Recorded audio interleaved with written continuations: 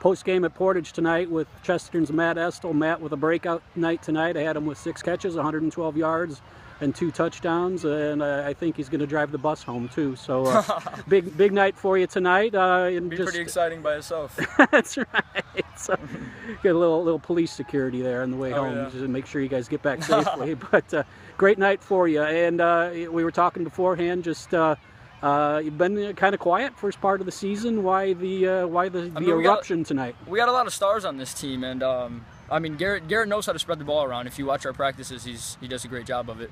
Garrett's the man, but tonight we knew they were going to key in on our main guys, you know, whatever they could do to get a win, and we figured, hey, I mean, this could be my night. I mean, I've said that to myself a few times before, but you know what I mean? We got weapons on this team, and I think we're going to start using them more and more as the season goes on.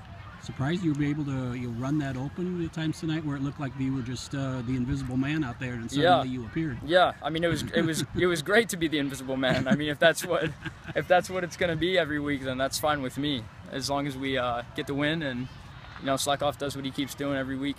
Much more balanced tonight with you being a part of it, and you know, Daquan Stewart and some other fellas. But just what's that mean maybe going forward in terms of defenses having to key on more than just a couple guys?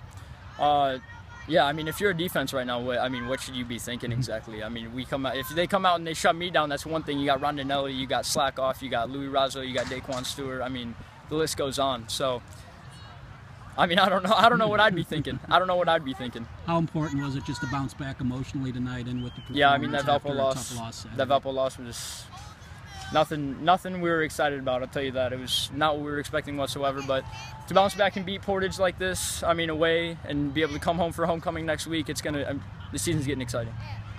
Great job tonight. All right, thank you.